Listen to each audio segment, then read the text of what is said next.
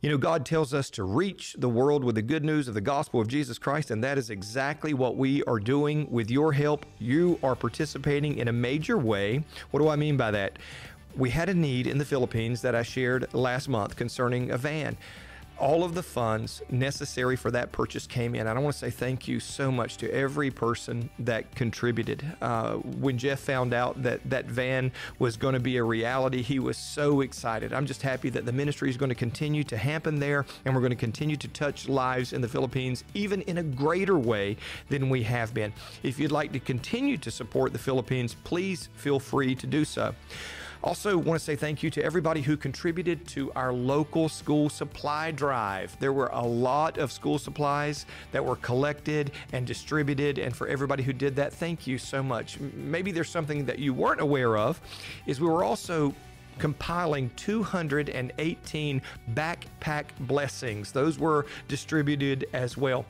One more thing, one more way that we are reaching, and I want you to consider being a part of this, is our community outreach at the Westgate neighborhood on September 9th.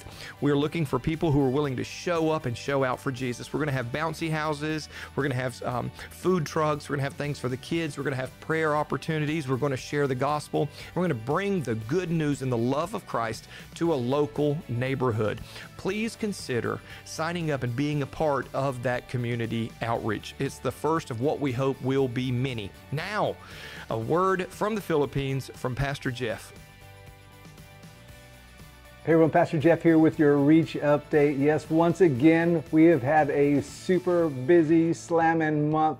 We started the month off with a medical mission to our area here called Quattro, and we served over 700 people. When I say we, it was actually a joint effort. We partnered with a local missions organization, and they brought dentists and doctors and even hairstylists, and over 700 people received those services. And here's the amazing thing, over 100 people received Jesus as Lord and Savior. So praise God for that. We have started our small groups, and we have group leaders that are being trained. So that is a huge win for RockFish Church Philippines. Sundays continue to be amazing.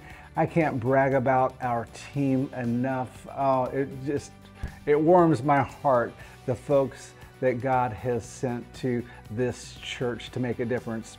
So we continue training leaders, but it's also been put on my heart to start training other church planters. And so that is in the works, and we're going to be talking more about that possibly next month. At the end of August, the kids went back to school here in Rizal, and we adopted a local elementary school. It's called St. Anthony Elementary School.